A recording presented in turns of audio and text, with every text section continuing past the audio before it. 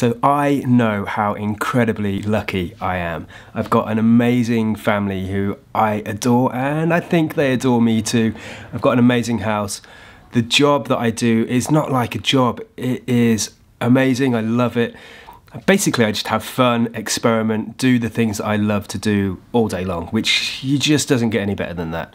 And I know I'm incredibly lucky in these ways because Himo told me, check out this message that I got from him. Now, the story about this message is probably for another time, but what you should also do is check out the video when Himo came over on the Spen and Nick show, episode 48. That was a cool one. I loved it. But here's the thing. Sometimes you only realise how lucky you are when something bad happens.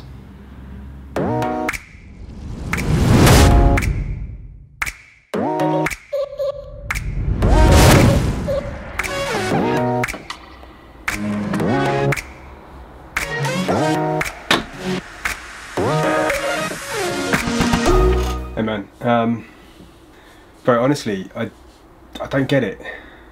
It doesn't really make any sense to me. I think the other one's better, but okay. Bro, see what you can do. So let me explain what's happening here. Nick and I had just done the best Spen and Nick show, and then we wanted to create a great thumbnail because a thumbnail is probably the most important element of your YouTube video. So we created one, we're pretty happy with it, and then Nick decided that he wanted to create a new one. And he sent it over in WhatsApp. My heart sank because I just didn't get it.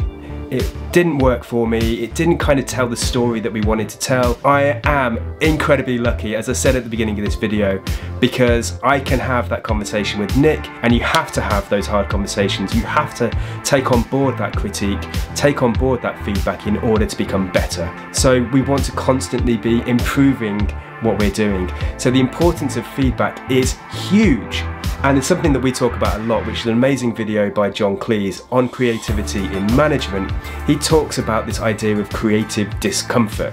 Now, this is basically when you sit with a problem or a pain in order to be the most creative you can. And this is exactly what I kind of forced Nick to do. He came back with something much, much better. And actually, I think the early indications of that video are that it was really successful. People who are the most creative are the people that sit with that discomfort for the longest.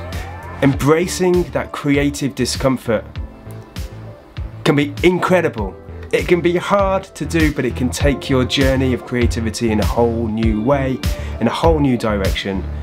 And I think that we've got to take some lessons from John Cleese about how to be creative and sitting for as long as possible with that discomfort, because you will get better results at the end of it.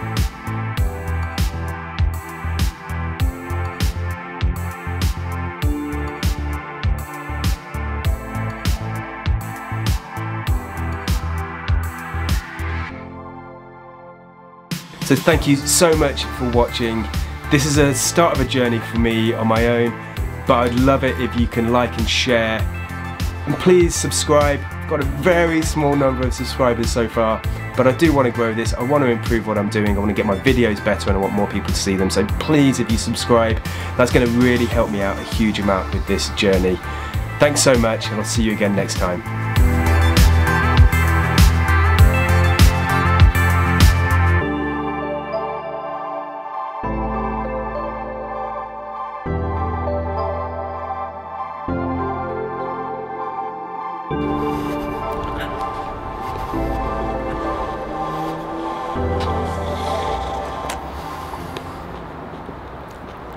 Damn!